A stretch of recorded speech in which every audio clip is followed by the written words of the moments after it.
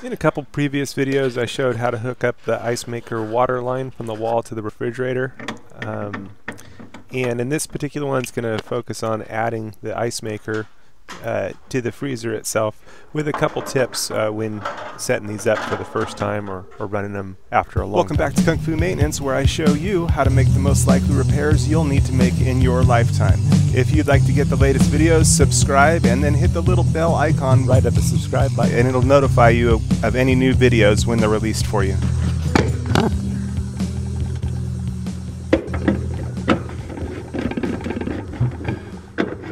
I'm not sure which one I should record, that one or this one. I think they're both good.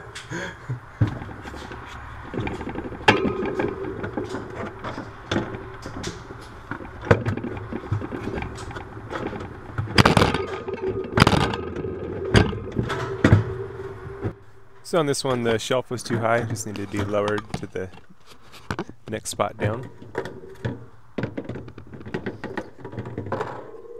Most of your Icemakers will come with the mounting screws. This one, the Icemaker had been removed prior, and so just was adding it to the screws that were already there. Just loosen them up and slip the Icemaker over the screws, and just positioning the fill tube down into the Icemaker itself.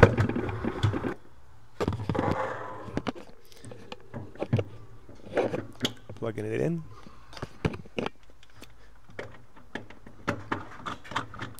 Tighten the mounting screws, just finger tighten. Finger tight. And now verify that the water's on. And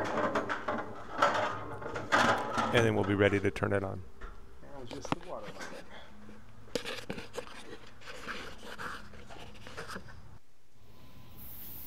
This one, the water line was already hooked up. And now we can flip it on. And to check it, we can advance the arm by pulling the harvester arm all the way up and over. It gets it closer to the start position. The paddle will start to swing out as it goes through the timing, but that makes it much faster to be able to check if it's working properly.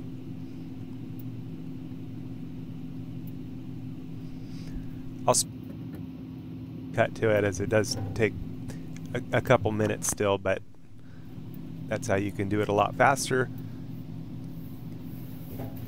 and how you can check if an Icemaker's working. On this particular kind anyway.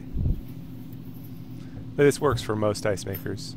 Most of them have, you'll see a lot of them with the wire arm for turning it off or turning it on. I kind of like this paddle version, as I think it has a little bit stronger build. I haven't had too many problems with this brand. This is a GE Icemaker. So. But here I'll cut to it to make it a little bit faster.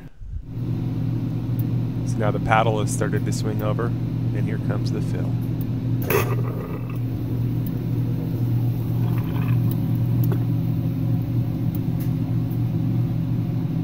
And that's why you want to make sure to dump the ice for the first 48 hours. You definitely don't want any of that in your beverages. A quick search on my YouTube channel of whatever your maintenance needs are. You should find a bunch of different material that'll be helpful to your maintenance needs. There is a plan for us, deeper than what we see.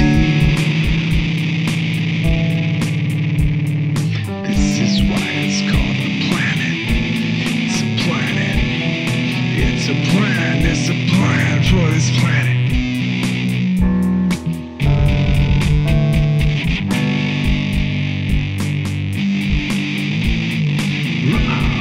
This will favor. There's a coming day. Are you ready? Right through this message, written for this message, save us through him.